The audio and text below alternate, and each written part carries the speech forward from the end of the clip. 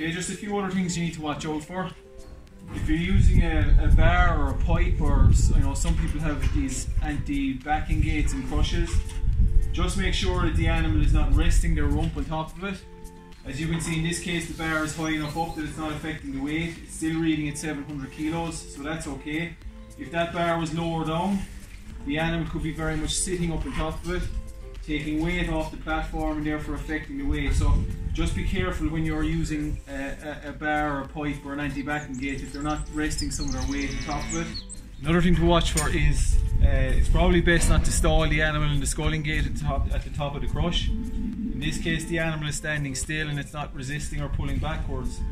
But if you have an instance where an animal is pulling backwards, they're going to exert more weight on the platform, and again they're going to affect the weight that's being raised.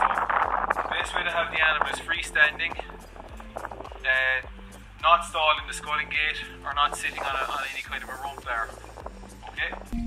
In some instances you'll have more than one animal in the crush, which is absolutely fine. It's just important to make sure that the second animal behind isn't affecting the weight in any way, so that they're not standing up in the crush, or they don't have their head underneath the other animal's rump in any way, affecting the weight.